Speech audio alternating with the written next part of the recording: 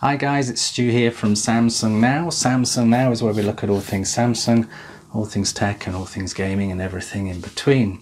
Just a quick note that we'll be rebranding once we reach 1,000 subscribers, launching a cool website which will take things beyond what we do here, and also taking things further in terms of helping you get the most of what you already have in terms of gadgets. So please look out for that. As you all know, there's various sort of formats, kind of a little mini format war going on in terms of sort of HDR, HDR10, Dolby Vision, HLG, and all that going on. And I read an article in Hifi magazine, and they did a comparative test, a review, comparing HDR10 to Dolby Vision.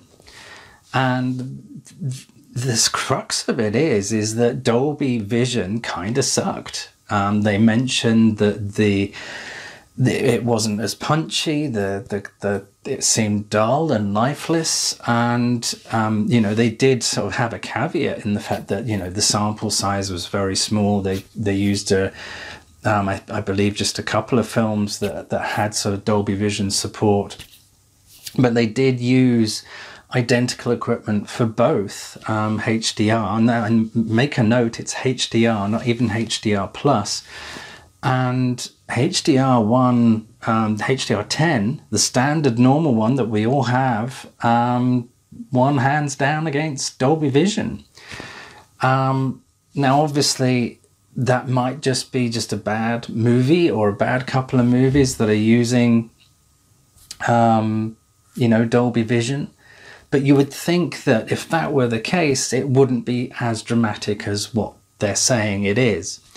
You can read more about the article. I've given the link below, and I don't do that normally, but it's an interesting article and I think you would like it. And, you know, I find that kind of surprising. I would imagine that given that what Dolby Vision have been saying about their sort of metadata and that it's frame by frame, that it would at the very least be the same or a bit better, but not to find that it's actually worse. And it does make you wonder, you know, is that just an issue with just those two films, or is there something greater at play? Is there some issue with Dolby Vision that we're not aware of? So let me know your thoughts. If you have a Dolby Vision capable TV, have you noticed any differences between perhaps if you had HDR10 and Dolby Vision?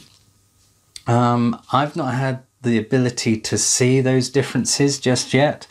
Certainly not in an environment that allows me to test it side by side using the same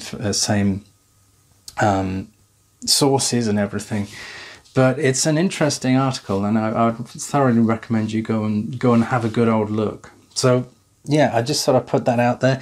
Let me know what you think about this whole sort of HDR and HDR10 and 10 plus and HLG and Dolby Vision and all that, and sort of your experiences of it. My experiences just remain sort of HDR and HDR10 because of the TVs that I've owned have been the Samsung one behind me and a couple before that.